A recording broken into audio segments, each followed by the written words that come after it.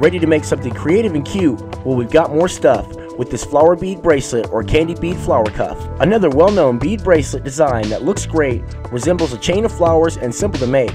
A bracelet you'll want to show off and never hide, inspired from the flowers from outside. So prepare for a tutorial that will fulfill your creative needs. Feel free to give this video a like and enjoy this episode of TurboBeads.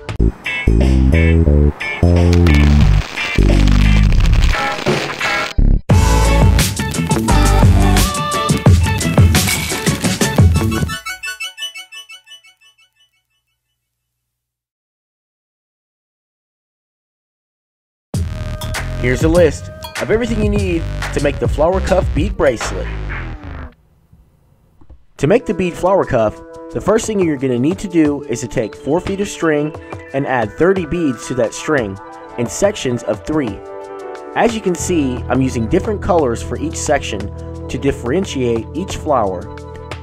As I've said before, each section of beads will be used to form a flower, so just imagine that these will be flowers. Using this same pattern, we should have a total of 10 flowers when finished. Let's go ahead and use the same pattern and add the 15 remaining beads to the string. Once you have all 30 beads on that string in groups of 3, you'll run those beads toward one end of the string and tie both ends of string together with a square knot, bringing all the beads together, creating a simple single bracelet, giving us one short end of string and one long end of string to use for building around the bracelet to create flower shapes. Be sure that your knots are tied nice and tight, ensuring that everything stays together. Once your knots are all tied and secure, then we are ready to start creating the centers of the flower. But first, we will need to take the long end of the string and run that string through the next bead adjacent to that knot, which is this white bead. Watch closely as I guide the string to this bead that will set us up for the next steps. Now that the string is coming out of the first bead of this group of 3, we are ready to add one yellow bead to the string. As you can see, I've added the first yellow bead to the string, which will end up being the center of the flower. With the yellow bead added to the string coming out of the first bead of the section, you'll run that string to the last bead in that group of 3, skipping the middle bead. Once you get that string all the way through that bead, you'll pull the string tight until the bead fits right in place. This is what it should look like so far.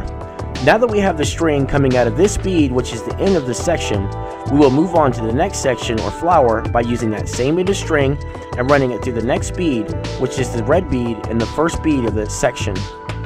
Again, just watch closely as I guide the string to this bead, pulling the string all the way through, setting us up once again for creating another center of the flower. Just like we did before, using that same end of string, we'll add one yellow bead to the string.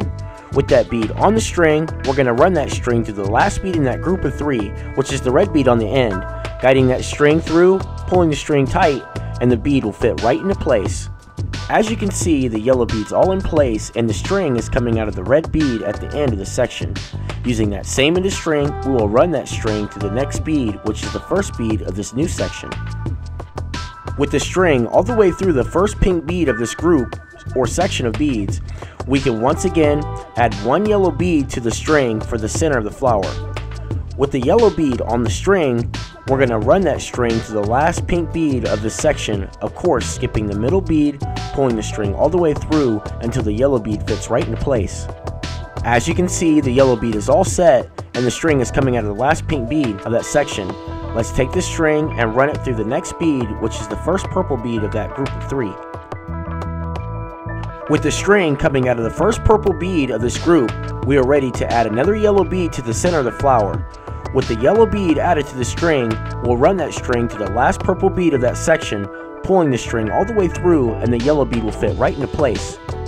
As you can see, I ran the string through the last bead of one section through the first bead of the next section, automatically setting us up for the next yellow bead for the blue flower.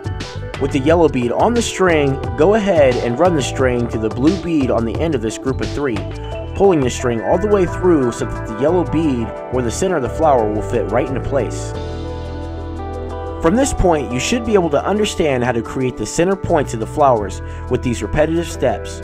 Running the string to the first bead of the new section, adding one yellow bead to the string, and running that string to the last bead of that section, pulling the string all the way through, and the yellow bead will fit right into place. So just continue repeating these steps until you've gone all the way around the bracelet. As you can see with this quick visual reference, this part should become pretty simple and repetitive. Remember, after adding one bead to the string, you can run the string through both the last bead of the one section and the first bead of the next section. With a bit of practice, this technique may also save you some time. Once you have made it all the way around the bracelet and have finished the center of all the flowers, this is what it should look like. With the center of the flowers complete, we are almost ready to create the petals of the flowers. In order to create the petals of the flowers, we need to use that same end of string and run that string through the two beads, leaving the string coming out of the yellow bead. Watch closely as I guide the string through these two beads that will set us up for the next steps in creating the additional petals for these flowers. This will also step us up the next row, as you can see here. Now that we have the string going through the yellow bead, we will add two beads to the string inside of the section that match the previous color pattern and run that string to the next yellow bead. Since the first flower is white, I'm adding one white bead to the string, and the second flower is red, I'll be adding one red bead. With both of these beads on the string, we're going to run that string to the next yellow bead in that row. Once you get that string through that bead and pull the string all the way through, the two beads should fit right into place, corresponding with the other colors and filling in the gaps in between. This is what it should look like. With the string coming out of this yellow bead, we're ready to fill in the gap with the next two beads to the string by adding one red bead and one pink bead. With those beads on the string, we're running that string to the next yellow bead, pulling the string all the way through until the beads fit right into place. As you can see, the string is coming out of this yellow bead.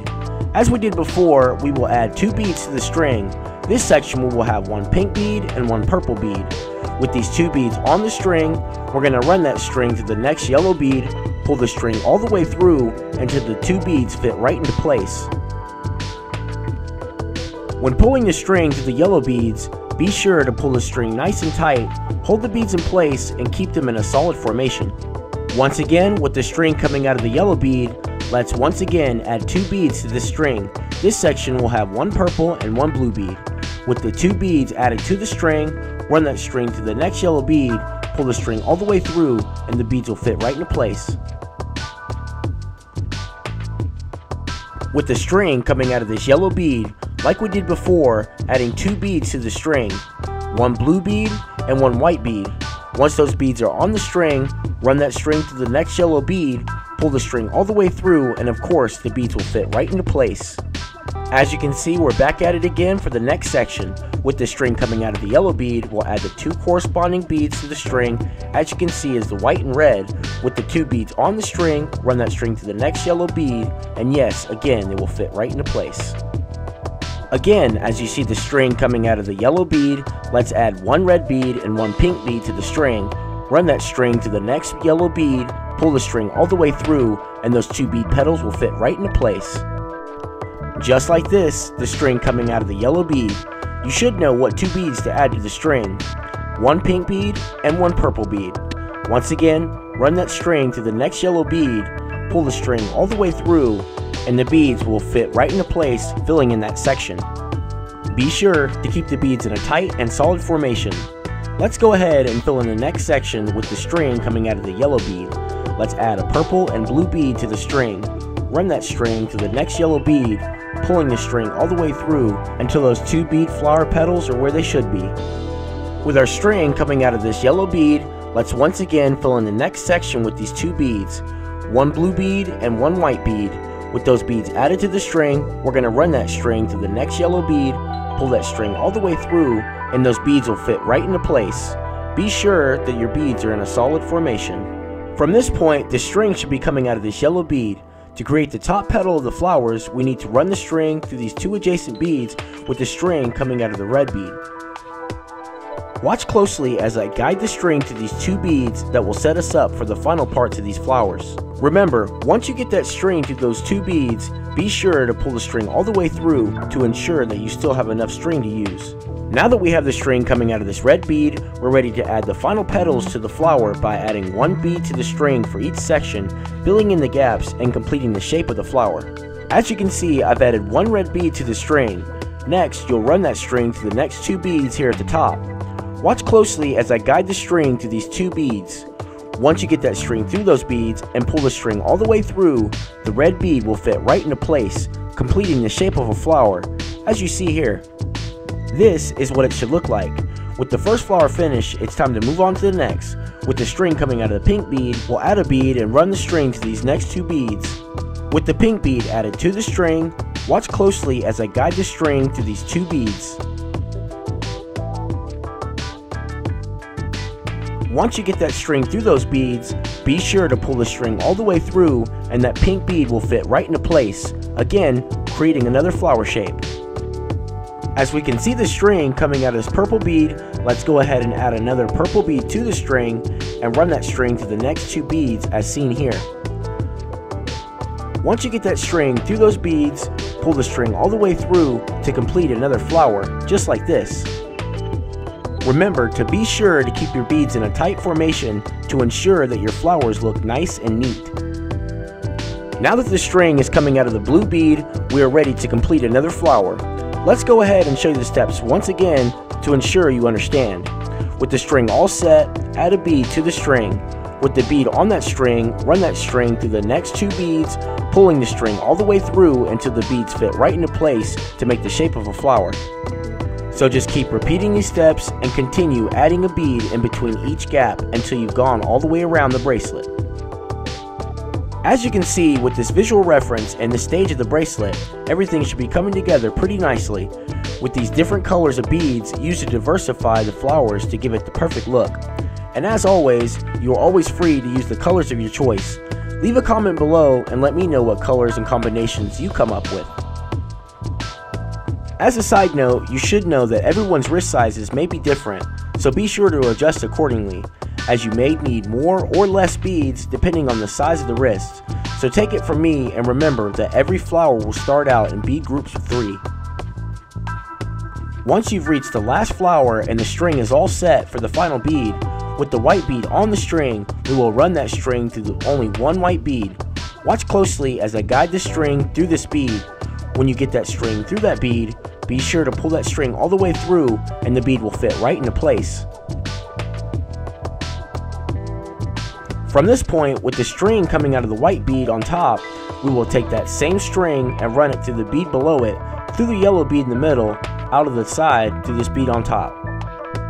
Again, watch closely as I guide the string through these beads, giving you a visual reference of where to run the string and what path to take, making it easier for you to see and understand.